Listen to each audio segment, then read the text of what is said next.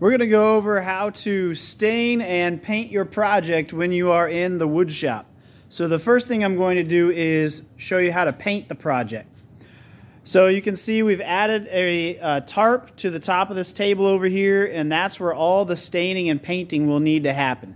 So this tarp will stay here on this table for the rest of the year, and again, that's where you need to do all of your staining and painting. So these two pieces of wood are going to be my examples projects, and I'm going to paint one and stain one. So the first thing you'll want to do, just like when you're spray painting, is walk over here and get a paper towel. Now since I've got one for stain and one for paint, I'm going to need 2 paper towels.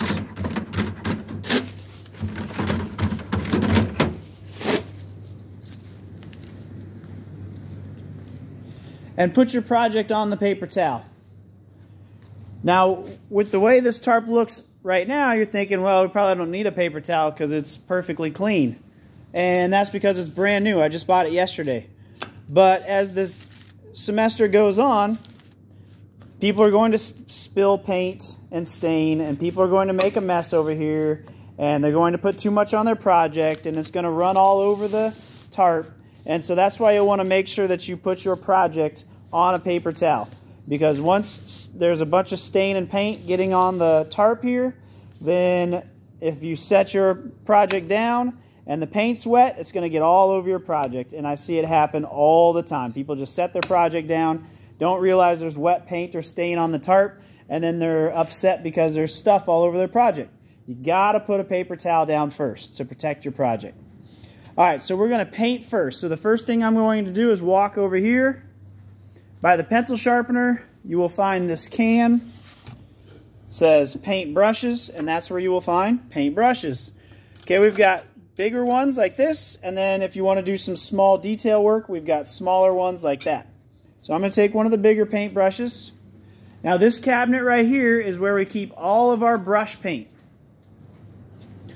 The majority of it has enough paint on the outside that you can tell what color it is pretty easily. Some of it you might have to pop open in order to see the color, but for the majority of it you can see the paint on the outside of it and figure out what color it is. So I'm going to go ahead and paint, we'll just say orange. So I'll grab the orange here. You can tell there's orange all over it, so that's how I know. Now one thing I'll say, some of these cans, as you can see this one, students have hit way too hard with the mallet when they try to close it and have crushed the can. And there is no reason at all that you should ever be hitting a paint can or a stain can so hard that you're smashing it. I've been painting and staining for 25 years, and I've never once dented a can by hitting it too hard with the mallet. This is from kids who just don't care at all, trying to be funny and smashing this paint can in, and now it's going to make the paint dry out and get all gross and be wasted, and I'll have to buy new paint and waste all the old paint, which is a complete waste of money. So don't do this. If you use a can that's already dented, you can see it's not going to get a good seal on it. You're just going to have to close it up the best you can. But like this can right here has not been dented at all, so you can get a good seal on it, and this paint's going to last for a long time and not have to be wasted. So I'm going to take the paint over here to the paint table.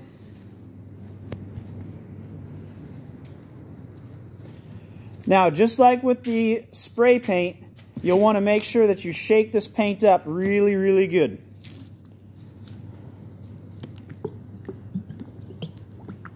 When I shake the paint, I would recommend 2 hands for you, but I've got 1 hand on the phone.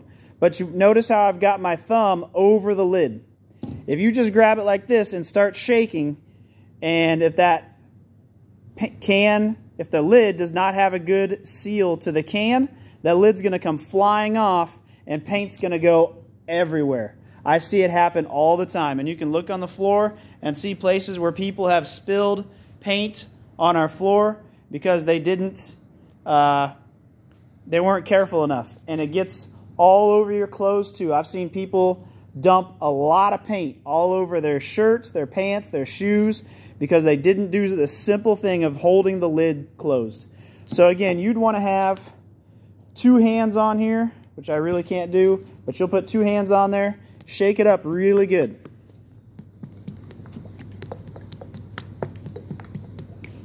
Alright, once you've got it shaken up, one of the tools that will be on this table is a flathead screwdriver used for opening up paint and stain. You'll also see that there's some plastic gloves, and these are the rags for staining, and then this is the mallet used for closing it up. So when I go to open the paint, I'm going to put my screwdriver between the lid and the can right here. And I'm going to pull back so that it pops up. Now I'm going to turn it, and I'm going to do that a few more times until the lid comes off. Notice I'm not just staying here and prying back as hard as I can until the lid comes flying off and goes up in the air and makes a giant mess. Turn it, pull just a little bit up. Keep doing that until you've got the lid all the way off. Always check and make sure that the paint looks like it's in decent shape. If it's not mixed up, if it's not one uniform color, you either need to mix it better or you need to ask me if it's maybe gone bad.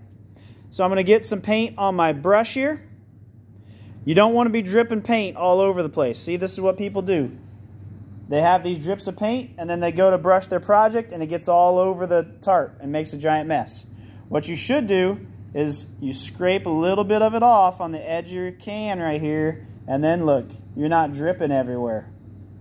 You don't want to scrape it off here because that's where the lid is going to go. You want to scrape it off on the inside right here. Don't scrape all of it off or you won't be having any paint to put on your project. Just scrape the end off so that it's not dripping everywhere. When you go to paint your project, the way to get the best results is you want to go with the grain, just like when you're sanding. So you see the lines in the wood, that's the grain. They're going across. So when I paint, I'm going to paint across like this.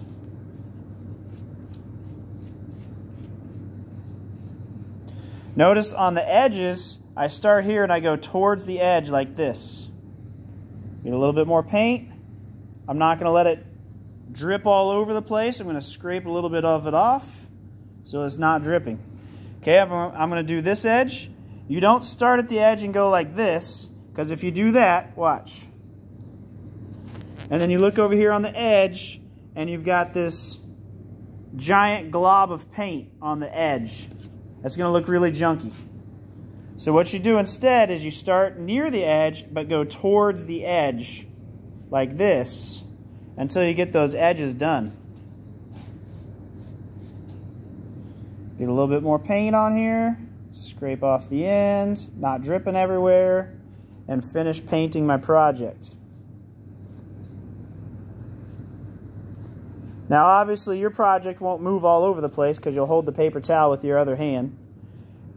Now if you have holes like this, you can take your paintbrush and kind of dab it down into the hole like that the best you can. Alright, if you want to do the edge, you can do it like this. It's really difficult to do one-handed. Maybe if I put this back behind it, it won't move quite so much. You can do it like this, or you can take your project and tip it up, hold it with your other hand, and then paint like so. Notice again, I'm working from the middle and going towards the edges, not working from the edge and going towards the middle. And that way I won't end up with these giant globs of paint. When you're done painting the entire thing, oh no, I didn't want that to happen. That's why you should have a second hand. When you're done painting the entire thing, just like when you spray paint, you're going to pick up the paper towel with 2 hands, take it over to your locker, slide it off into the locker to let it dry. Just like with spray paint, multiple light coats is going to work way better than one super thick coat that never dries and will just look gooey or gummy and will always feel gross. You want light coats of paint.